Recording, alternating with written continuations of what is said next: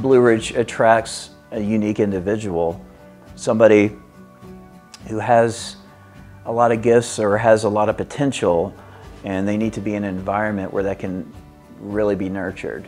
And the first day, driving up Blue Ridge, and you see the Blue Ridge Mountains in the background, you see the little pond on your right, the wood fence you're driving, and it's such a picturesque setting, but you're also, in your gut, you're shaking, you're really nervous. But looking back on it now, it was very influential on me. I think I'm an eccentric person a little bit, and that of course seeps into my art. And especially as a photographer, I don't really think of myself as a photographer.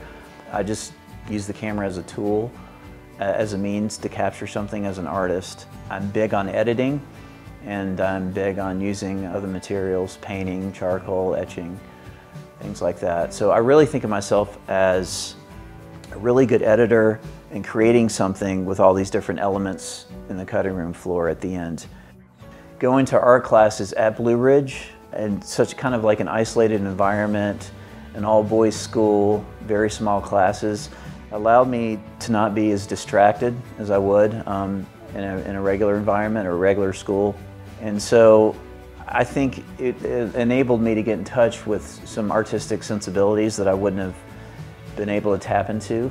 Even at the subconscious level, I think it really made me realize that art can be important, and it's okay to express yourself and just enjoy it. Most people go directly for the object, but that only tells part of the story. The more story you can tell, the more interesting it'll be, in my opinion. New York City, for me, is just the mecca. It's the melting pot of the world, right? The energy, it's so eclectic. There's so much going on. It's all there for you. All you have to do is capture it.